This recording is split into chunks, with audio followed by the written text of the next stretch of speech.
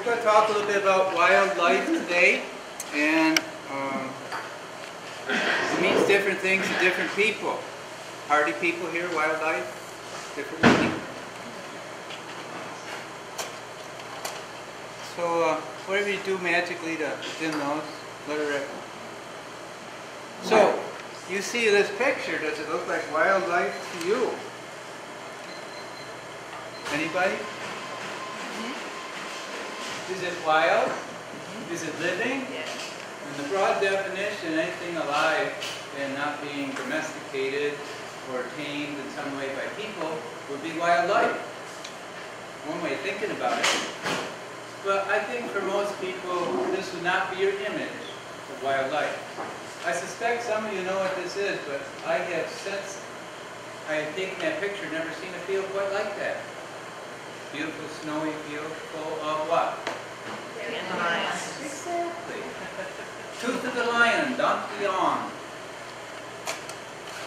So, this might be more of what you're expecting for wildlife.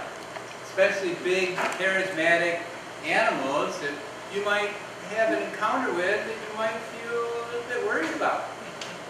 In fact, people often define wilderness as a place that you could go where you have a chance to be eaten. Well, black bears don't go around eating people typically, but they are animals, like we are, and we do unpredictable things too. So people would not be interested in me telling them that our biggest, most dangerous, fearsome, unpredictable animal in Letchworth State Park is the human being. They would rather see this. So that is for all those that would rather see that, because we are what I just said. Now, your eyes may not be the same as mine, so if at any time these look too bad, just let me know. So we train these animals to mow our lawns. We say it's on gasoline. It is a rodent. If they do not chew, their teeth can't be sharp. That's why they're called the gnawing mammals.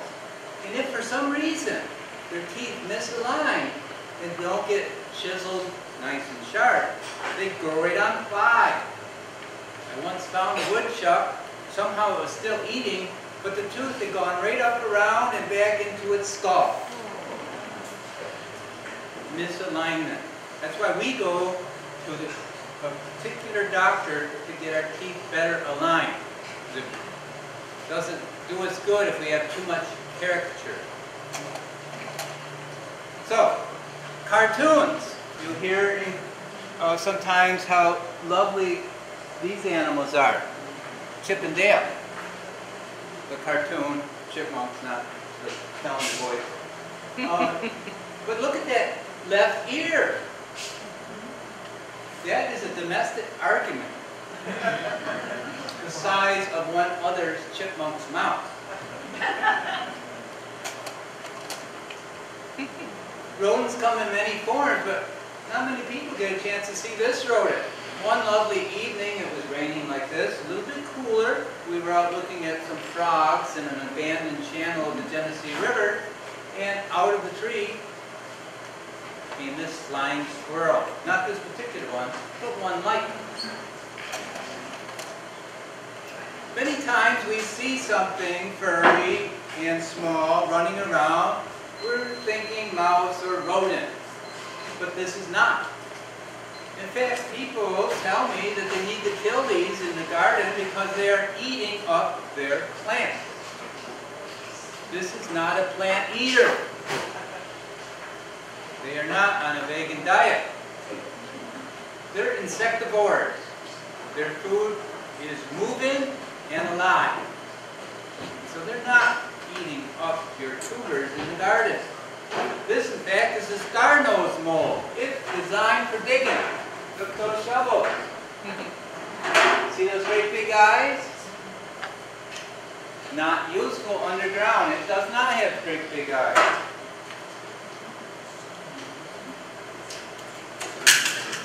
I tried best I could do. But no, you wouldn't go down.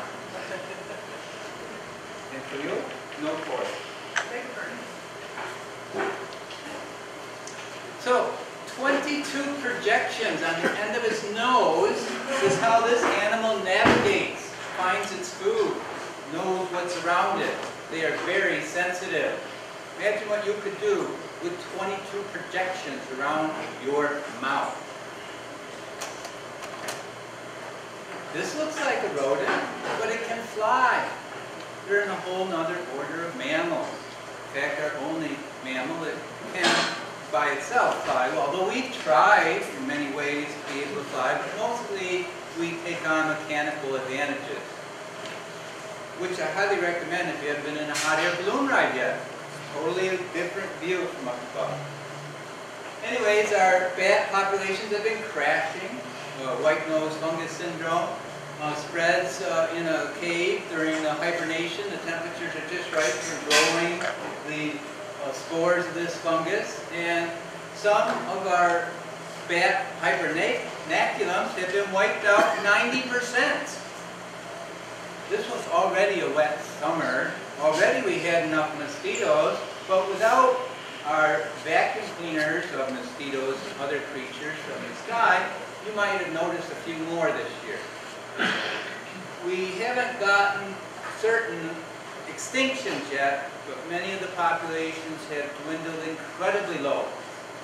90% from just 10, 15 years ago. Now, how many have seen this lovely animal? I saw some on the way in. They were in these beautiful spots. And they love their environment. Like us, they need food and shelter. Like us, when we get too many of us, we have an impact on our surroundings. So you, in fact all of us, could go outside right now and walk through that woods for the rest of this program, and not one of us would find a tree between knee and shoulder high, because they're 100% gone from year after year of deer eating up to 7 pounds of twigs a day per deer. It has an impact. If you hadn't seen an understory with wildflowers, ferns, and small shrubs and trees, looking out there, it looks quite lovely. You can't miss what you never saw. And this isn't a quick thing. This has happened over decades. We can't fix this easily, because the animal that ate deer, we killed to extinction. We are coming up with technologies that are capable, possibly, of bringing things back by splicing things together. Our manipulation of our surroundings. We always want to try to get the new best fix. So who knows? Maybe the deer wolf will be brought back. The closest thing we have to it right now is the coyote. And that's because our eastern coyote has the genes of that wolf in it. It is almost twice the size as the western coyote. The closest living relatives that are still around of the deer wolf or northeastern wolf was not the timber wolf, which likes bigger deer, such as elk and moose. The deer wolf, very similar to the red wolf. How many here have ever seen a red wolf? Awesome. I expected no hands to rise. Did you see it in the wild? No. Okay. They are almost extinct in the wild. So it's the Mexican wolf. But those are the two closest relatives to the northeastern wolf that was here. We didn't know that it was a different wolf until fairly recently, because in our museums there are study skins with the pelts, and we can do DNA stuff. You can send your DNA out and get it sampled and find out that I've got Vikings in me, or whatever it may be. We are really getting good at trying to figure things out when we look down into the small. And it's hard for us, it's hard for me, to think how small things can be.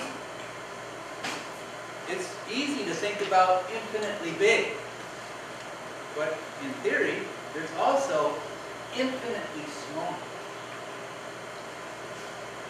Hard to think about. So let's go back to animals. This masked bandit someday some camper is going to tell me how this animal got keys out of their pocket, opened up the car, got the cooler out, got the steaks out, prepared them, ate them, and left. They are very good with their hands.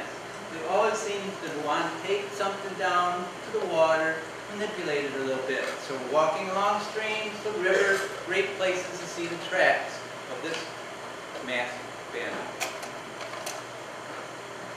Yes, we have predators here. The red wolf is not here. This is red, but you know it as the red fox.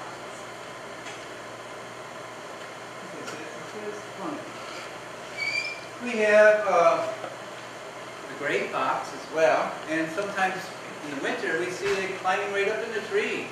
Sometimes it's referred to as the cat dog, the gray fox. Well, that's all I'm going to talk about mammals. I think mammals are the first thing because we are mammals that we might think about with wildlife. But I want to turn your attention to some other animals that have backbones that share some characteristics with us. Internal bone structure. Their bones are lighter, but still, which is heavier? A ton of bird bones or a ton of feathers? They're going to be the same. But compare the same bone in a bird to a mammal, and you'll notice how much lighter they are. You see those turkey vultures? Think they're big, 6-foot wingspan. But they'd be lucky if they haven't eaten recently to weigh 4 pounds. Now, if you have a vulturine diet like myself, you might see something you want to eat and you just keep eating and then you can't even get up. Sometimes the vultures will have a very hard time getting up off the road, where you might see them feeding on their favorite TV dinner, prepared by the sun and decay. Years ago, I could ask a group of people, how many people have seen our state emblem? Raise your hand. That's just me. I figured more hands would go up than that. But years ago, hardly any hands went up. They didn't see these birds around. But with DDT out of our system, sort of, a lot of the things that depend on bugs that we were trying to kill with our poison are able to flourish a little better.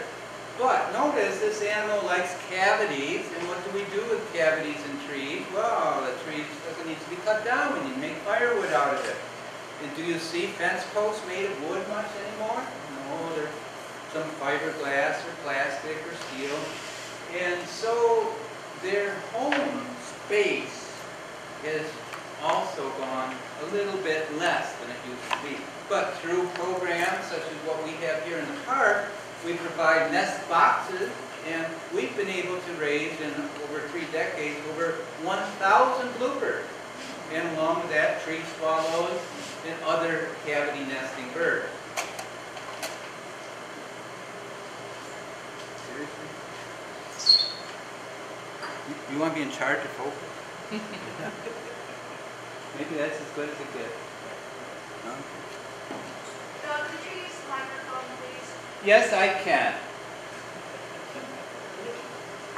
Will I? Make it work, I'll use it. Come on now.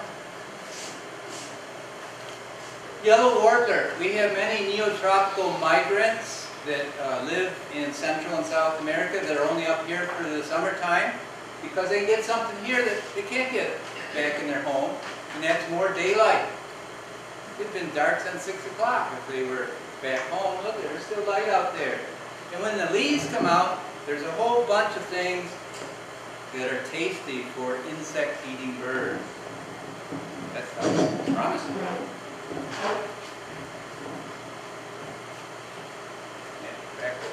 So, what do you think? You like the new improved loud voice? Thank you, thank you. You are welcome.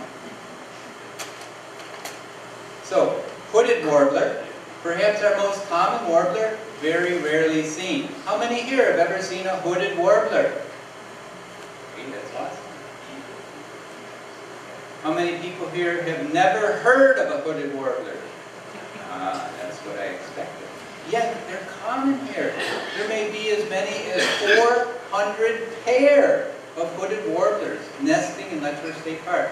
In fact, there's probably well over 3,000 individual pairs of warblers nesting in Letchworth State Park, belonging to a couple dozen species almost. So let's look at a few other wood warblers. The butterflies of the bird world, the American redstart, the black-throated green warbler. We will lose this species if we lose our hemlocks. It might be better called the hemlock warbler. They love our ravines. That's where you're going to find them, where the hemlocks are living. But the hemlock woolly adelgid is here. I've been to the Shenandoah. I've seen where hemlocks were. And now I walk bathed in the heat of the day in a ravine full of raspberries, blackberries, and goldenrod, and the dead skeletons of hemlock.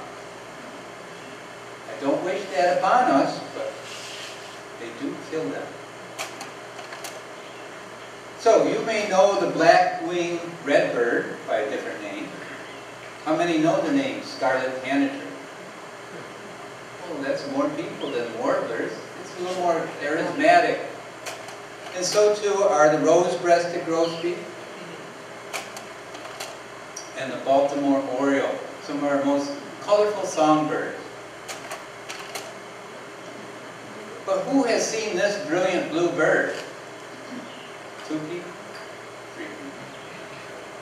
Okay. Once you learn their song, you can find a lot more things. The indigo bunting is common and is right near here, this building. But will you hear him singing at this hour of the day? Not so likely after the rain. The indigo bunting, is that really indigo color? Pretty funny story. Person at the office had an egg, was asking people there, oh, what's this? And I overheard, and I said, well, that's a great blue heron's egg. Where'd you find it? Oh, just up the road. Up the road. Sure enough. Went to the spot, looked straight up. Heron nest. Above the road. In a Norway spruce. Since then, I have found that many of our herons have taken to these plantations of evergreen trees. And they can be above a busy road or parking lot, and no worries. No one sees them, they don't see anybody, they got their world, they're all good. Adaption. It's a wonderful thing. Here's our turkey vulture that I mentioned. And maybe they're not so pretty for you, but for other vultures, they're pretty awesome. And if you look at their head, no two are patterned the same. The patterns of red and black and white. And there tends to be less feathers with age. In fact, they may be some of our longest lived birds. We recently had a bird that was banded, a bald eagle, that was banded in the 1970s and was recently found dead. And so, do the math, that's getting on. But vultures are believed to live 40 or 50 years or more, also, like the eagle. And so sometimes they're here in the winter. But even when they normally return on the Ides of March, they may be greeted with snow. So where do they live? Their nests, they do not build. They find a cavity that is hidden or secluded in some fashion so that all the rotten, putrid food that they feed their young will not be drawing predators too easily. So that usually means inside a hollow tree, a log, a crevice in the gorge, maybe an abandoned building of some sort. Can you see the baby vulture? Well, it's right next to its unborn sibling that was still breaking out of the egg. Right there.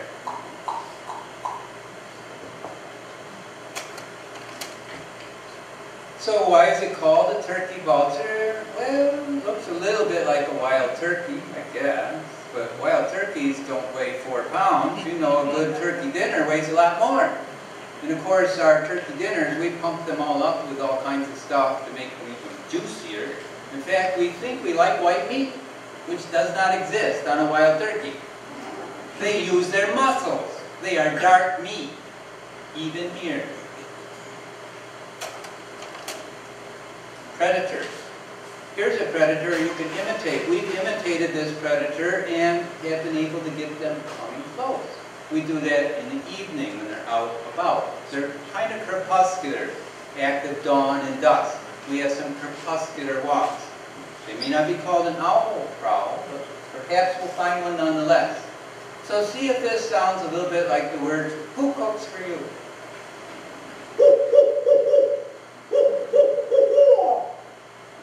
With a southern drawl, "Who cooks for you?" But that is the barred owl. And that sound carries so far in the forest that they often respond.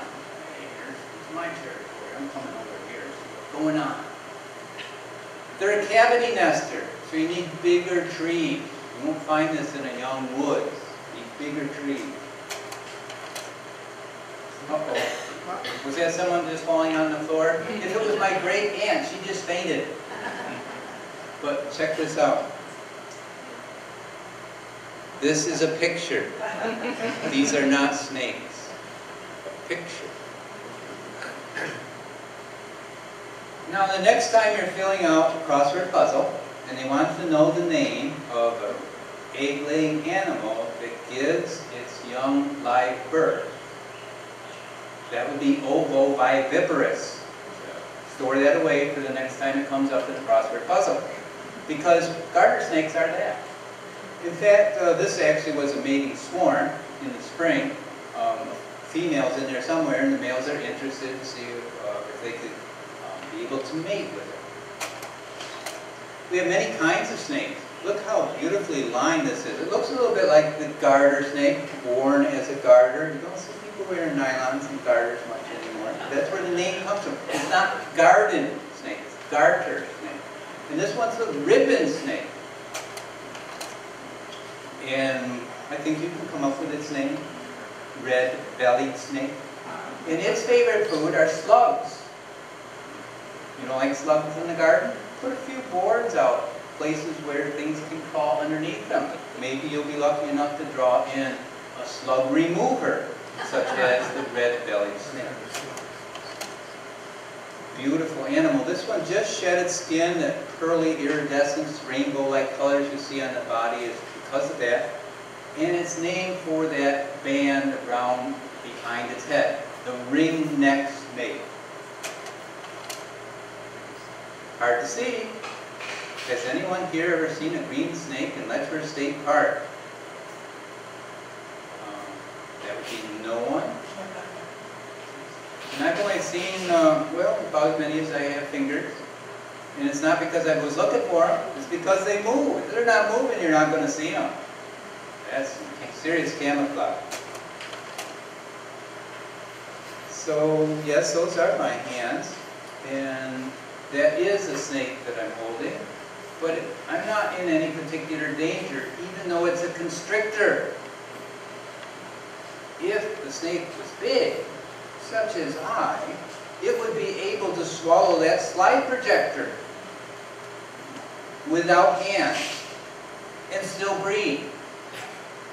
Constrictors are amazing that way. This one does not climb up the leg of a cow and milk it, but they are found where cows may be in pastures and barns. They love eating rodents, but it is called the milk snake. This is banded too, but notice its habitat in the water, why it's called the water snake. A little more feisty temperament. Expect to be bitten if you try to handle one of these. So that's why the head is grasped. The teeth can break off. The wounds can get infected. Not a good thing. Yes, we do have rattlesnakes in Letchworth State Park. Most of them are the black phase. Recently, out in the wide world of imaging digital stuff, we got advertisement of a beautiful yellow phase. They're pretty rare here in the park, and many of them that we've been able to track down were actually illegally released snakes because someone was coming down to capture them with the evidence and they said, oh, there's something in Letchworth, let's release it. And they end up releasing their captive snake that they stole from somewhere else. And that's one of our biggest threats, people coming into the park taking the snake. It's illegal to do. And people just driving the road, a rattlesnake is a laid-back animal. If it's really serious about crossing the width of a road, it's going to take about 2 minutes. And that's if it's motivated and really wants to do it. They're not a high-paced animal. And so that's where 99% of the encountered people see is a snake crossing the road. You see that thing on the end of its tail? That's to warn the big clumsy things like us, leave them alone. They don't want to get stepped on. Their venom is for capturing their food. It pre-digests it. It dissolves the muscle proteins a little bit. And it has an organ between its nostril and eye, which allows it to see sort of in infrared. It's pretty amazing, the pit viper. So it can track down that animal. No one, to my knowledge, has ever been killed by a timber rattlesnake. Yes, there's other rattlesnakes, and people have been killed by them, especially the eastern diamondback and the western diamondback and many other species. But as far as I know, no one's ever been killed by this animal, but they have been killed almost to extinction. Does anyone know where Rattlesnake Point is? Does anyone know Rattlesnake Peak? These are places in Rochester where there used to be rattlesnakes, but they've been eliminated by people.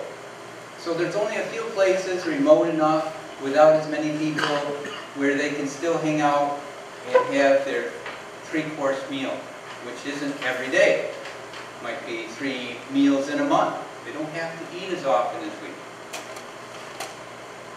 Here is that yellow phase. We have a snake that can get as long as a person can stretch their arms, and it can climb trees. And when it's coiled, it can move its tail against some dried leaves and even sound a little bit like a rattlesnake, and even puff itself out and it looks a little bit banded, but it doesn't have a pit between its eye and its nostril. It is not venomous. This snake is a constrictor, like that milk snake. And yes, it can get up in a tree and get eggs and birds and other things that other snakes may not be able to get. But no, you don't have to worry about, oh, it's going to fall on me. But there it's doing what it does. So we have moved from birds to reptiles. Sometimes people think the dinosaurs just became birds. Some people think there's no such thing as extinctions. They just move on and succeed to something else. Whatever, it may be more philosophical than our program deserves. But here is another reptile that has legs. Reptiles have claws, but it still has scales. You may know this is a painted turtle. You may know this is a snapping turtle, and you notice my hand is not near its mouth. They can go right through a broomstick. It is a powerful grip.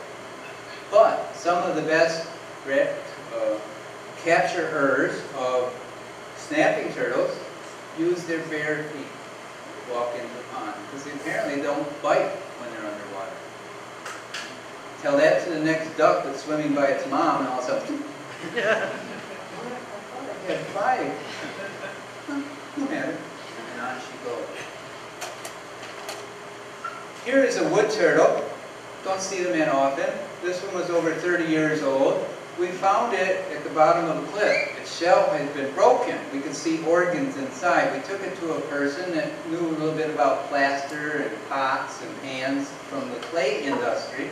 And they fabricated some tissue, and this was a year later on its release back into the wild. Again, my fingers are not near the front end. This animal does not have a shell that it can climb into. Therefore, it seems to have kind of a nasty temperament, and it can reach right around almost to its back foot. Hence my fingers behind the back foot. This is a soft-shelled turtle. They don't get real big. A female could get as big as a slide projector.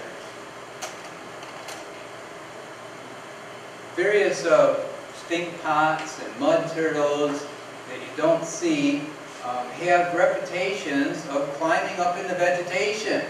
And as you're paddling along, you hear a plop as they drop off the vegetation back into the water. One excited canoeist had that drop into the canoe. I am now moving from reptiles. I've left birds and mammals behind and introduce you to another vertebrate, the amphibians. Amphibious way of life. They're born in water. In the water, they're vegetarians. They leave the water, they become carnivores. Completely different diet. This one with a nice mask lives in the forest, and why it's called the wood frog. One of the first to start calling. Can anybody here cluck a little bit? Cluck, cluck, cluck. Go ahead, try clucking. Cluck, cluck, cluck, cluck, cluck, cluck, cluck, cluck, cluck, cluck, cluck, cluck, cluck, cluck, cluck, cluck, cluck, cluck, cluck, cluck. You just made a chorus of wood frog. Good job. Was that fun? Let's try making a chorus of spring peepers. They don't do so much a peep as a little whistle. Try this whistle.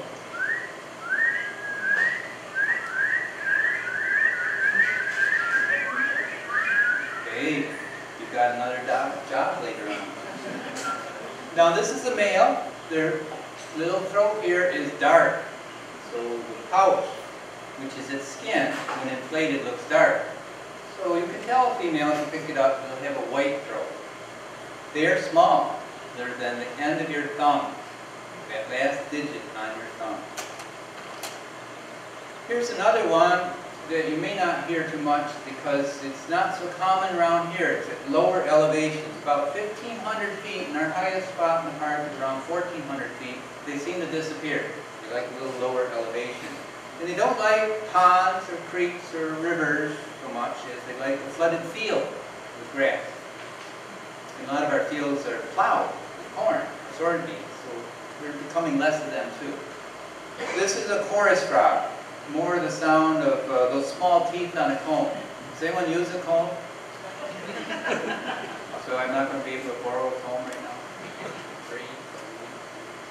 Close enough. So we have some frogs with spots. We saw one with spots the other day. Notice the spots on this one, particularly on its leg there, how round it is. And then see these spots more rectangular. They look pretty much the same, but this is a pickerel frog, and this is a leopard frog. I grew up with fields and small pastures and cows, and leopard frogs being eaten by great blue herons out in fields. Today I see none of that going on. Ponds are gone, land's not in a meadow, it's plowed up. So I don't see them as much. They seem to like bigger bodies of water, and so mostly we have the pickerel frog. And one we saw, I was careful to wash my hands afterwards because they have a mucus secretion that is strong enough to kill other frogs if you put a pickerel in a jar with others. You just end up with pickerel frogs. Not pickled, pickerel. So this is a toad. Toads have one of our longest songs of amphibians. It's a long trill. I don't know if you can trill.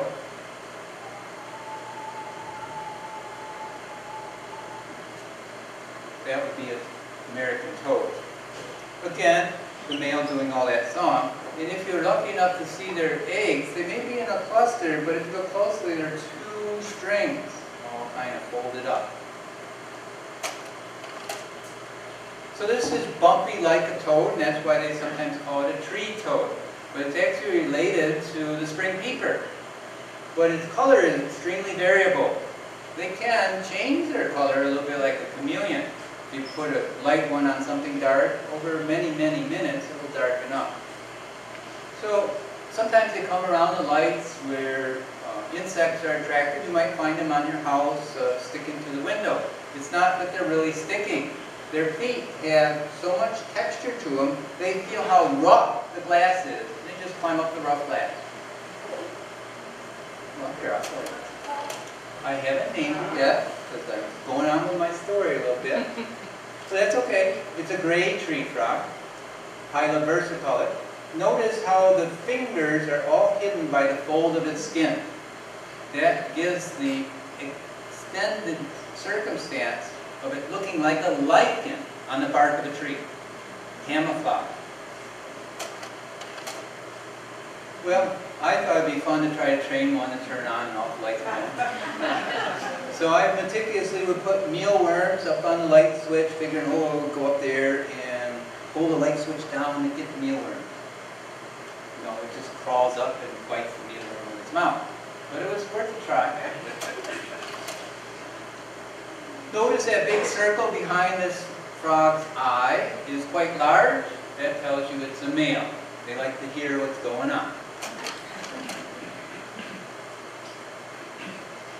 Bullfrogs and green frogs both get pretty big and can eat other frogs and eat salamanders. The salamanders, like the frogs, have their larvae in water from eggs. And this is probably one of our most commonly seen salamanders because it's big and bold and spotted. But not so commonly seen except in the spring when they go to their breeding pools that they were born from. So if something happens to the pond that they were born from, many years later when they go there to lay their eggs, they don't have a place. And that population will perish, be gone. So the spotted salamander, notice it takes 2 hands to hold it. They're a big salamander. So as the Jefferson salamander and the blue spotted salamander, sometimes you'll find several species using the same pond in the spring. This is not so much a pond species as it's a stream or river species. And it's voracious. It'll eat anything it can capture, including its own kind. And this spring salamander, or purple salamander, if you think that color is purple, may eat this salamander. Notice this salamander has its tail longer than its body. If you are swimming away from someone that's going to eat you, what is he most likely to get you by but your tail? Your tail snaps off, it gets food, you get away, and because you're a salamander, you grow a new tail. This one's original tail. It's not regrown. You can usually tell there's a little bit difference in color. But imagine once we crack the ability of how they do it, when we can, get that toe fixed, grow one right out.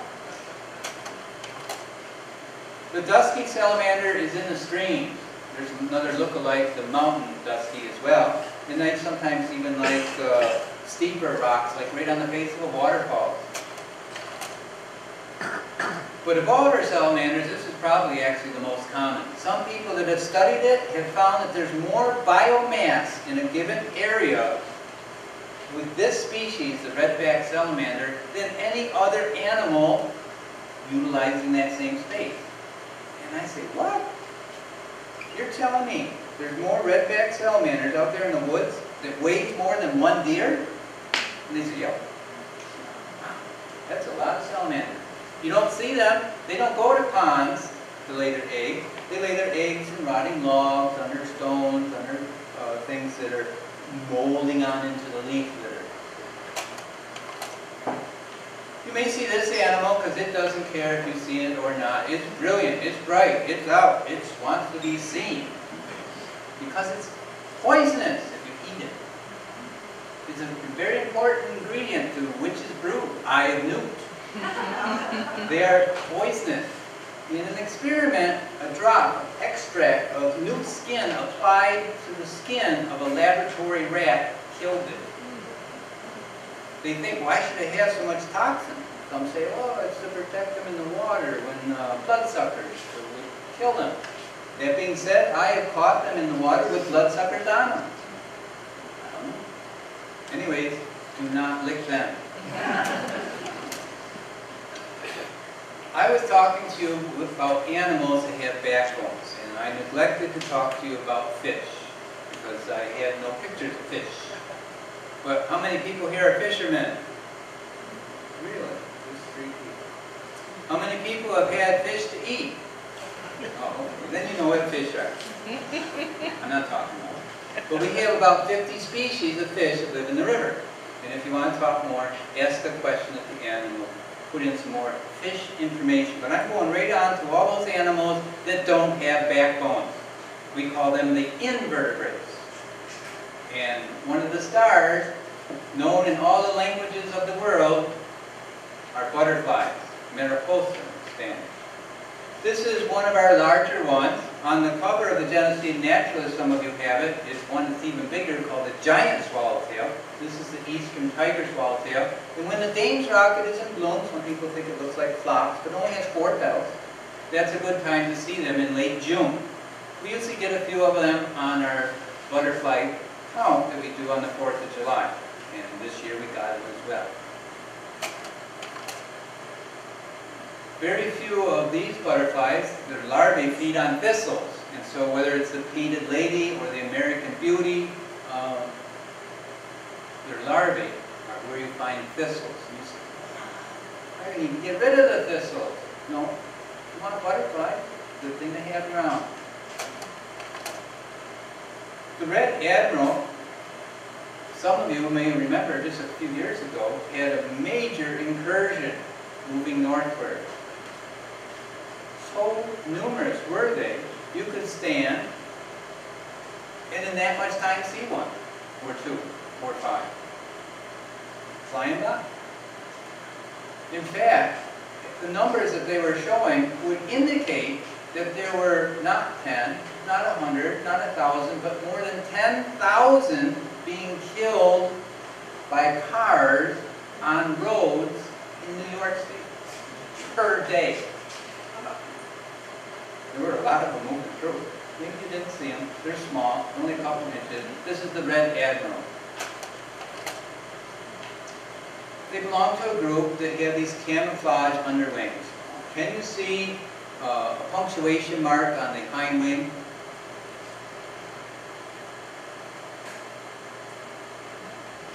So one is called the comma, one is called the semicolon, one is called the question mark, all depending on the marks that we have on the underside of the wing. There are a group of butterflies that frustrate butterfly watchers, just like warblers can frustrate bird watchers. There's so many, so confusing. And these are the skippers. We have a couple dozen species of skippers that have a skipping flight very quick. And they need to perch so you can see not only their underside of their wing, but it'd be nice to see their top.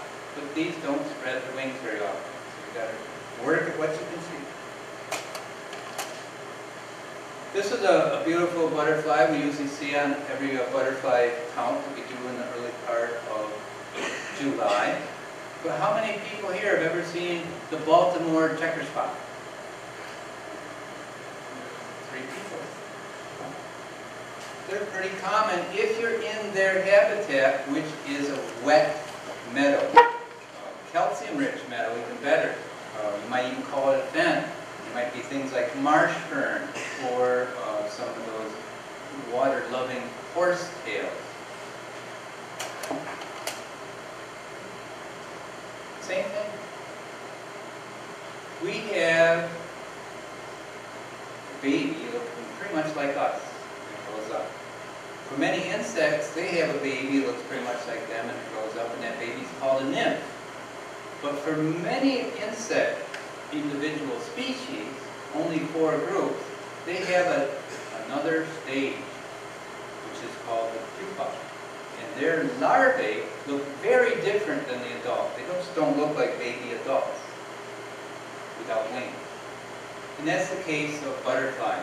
Egg, larva, which we call caterpillar, pupa, which we call chrysalis, and then the adult, which we call butterfly. Can you think of another group that has 4 life changes?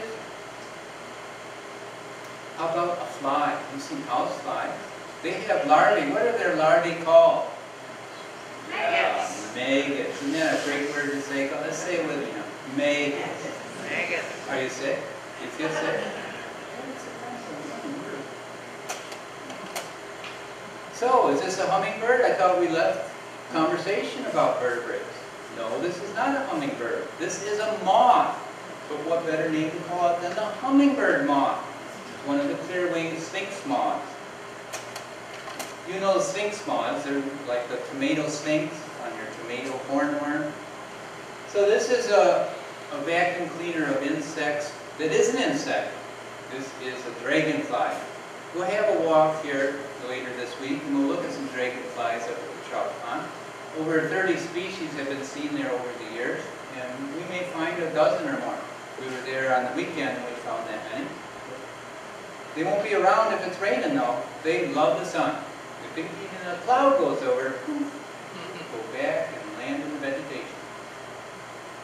So, whitetail, pretty easy name to remember. So is this the 10-spotted skimmer or the 12-spotted skimmer? Who is up for counting spots? This side of the room, count the white spots. This side of the room, count the black spots.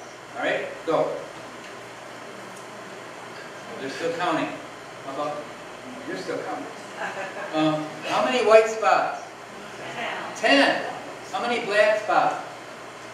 12. So the name for this, depending on whether you see white spots or black, is the 10-spotted dragonfly or the 12-spotted dragonfly. No one seems to add them together. One of the most beautiful dragonflies up at the trout pond is this calico pennant.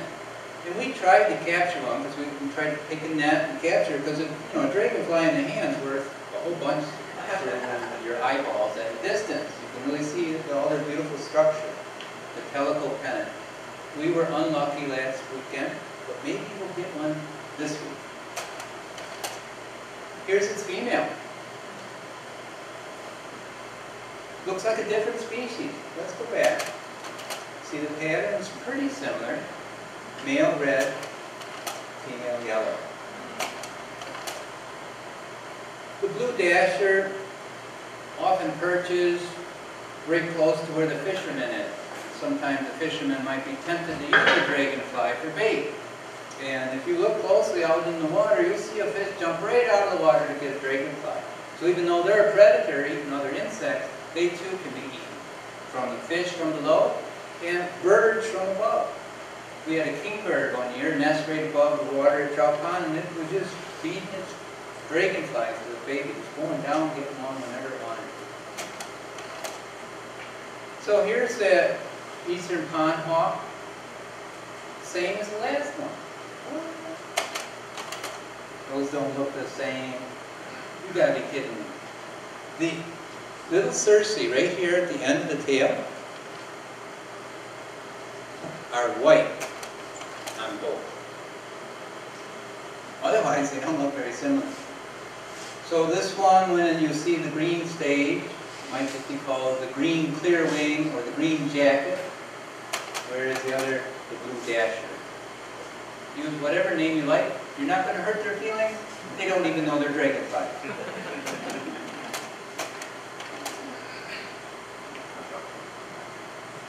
That's weird. What could it be? It has horns sticking out of its head. It feeds on fungus. One day, we're out by the visitor center in the woods we call Bishop Woods. There's a shaft of light coming down through the forest, and it's hitting a tree with mushrooms. And there's smoke coming from these mushrooms. We go over because we were attracted to the smoke, which were spores. It was sporulating. And on the mushroom we saw bees. And they were wrestling, pushing and shoving. And then in the bark next to them were more of these without horns. This is the male wrestling with others to win king on the mushroom and having the right to mate with the females that are looking to see who's going to be the winner. And this is going on around us without us even knowing about it. The horned fungus beetle. It turns out beetles are our most numerous thing on the planet. 1 out of 5 living things on the planet, including mushrooms and algae and microscopic organisms and plants. 1 out of 5 things living on planet Earth is some species of beetle. 20% of life, and that's as far as we know so far.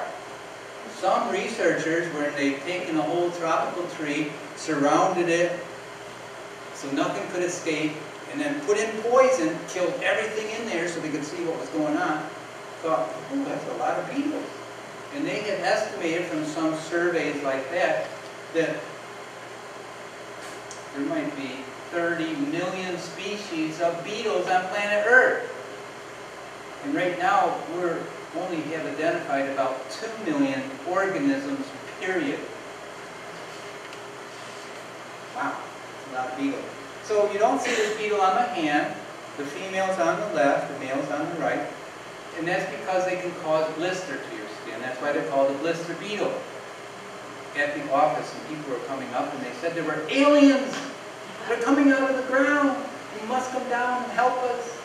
We're staying in the cabins. We're being invaded by aliens. I heard this.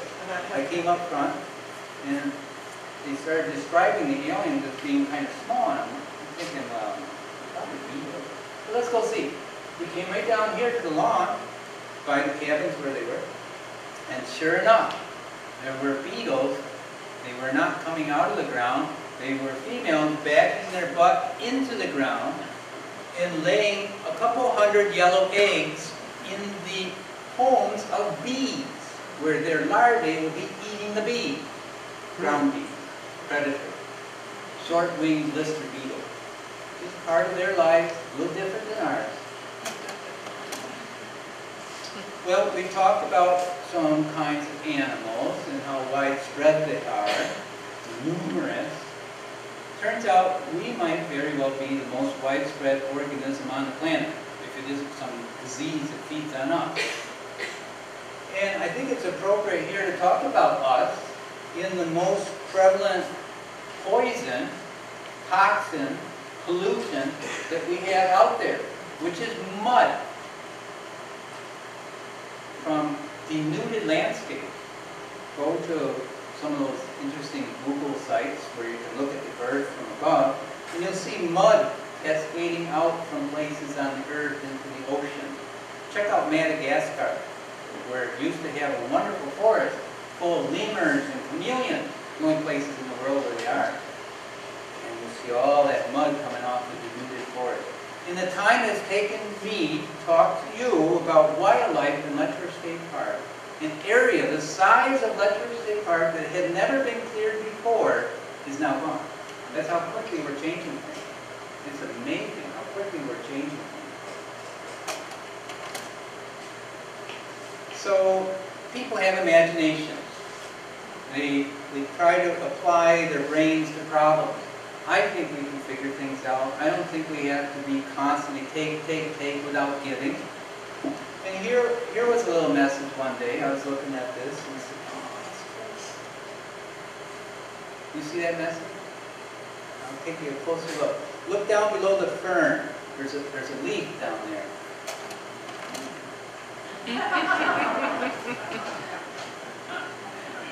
Smile. Be happy. We get overrun by some of the stresses in our world. The message is all around you. There's a lot of wonderful things that connect us all together. And yes, there's a ripple effect. When you damage something over here, something else on the web of life is going to be affected. Whether it's the butterfly effect or whether you have some other name for it. I'd be happy to entertain any questions you might have. I'm done.